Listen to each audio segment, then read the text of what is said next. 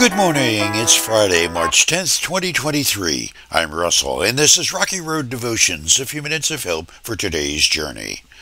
Our devotion today is entitled, His Hands, and our scripture is Psalm 95.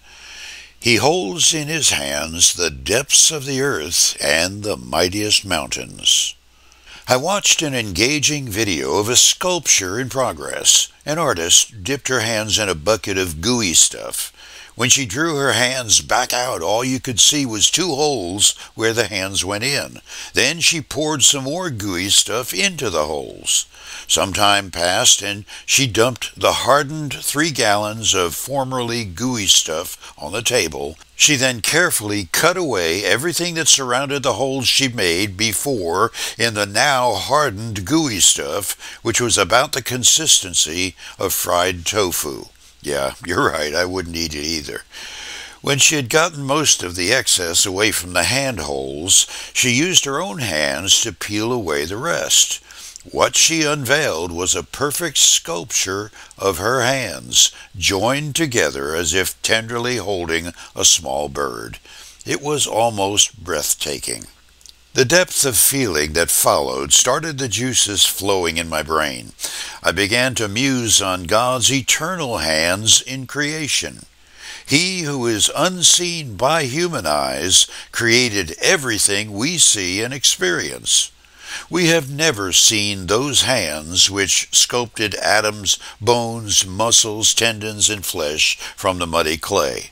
But there and here we are. And the unseen hands are still holding us firmly.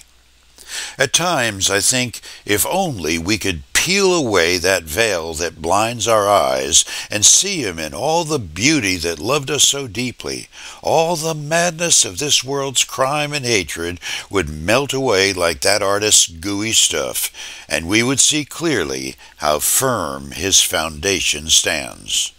And then reality kicks in. I already know how the world can see Him and those loving hands which He used to sculpt a perfect image of His care for us.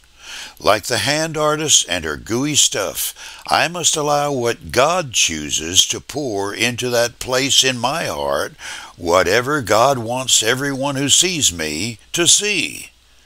He made in each of us a perfect impression for what He wants the world to see and experience. Now, that leaves a lot to the imagination.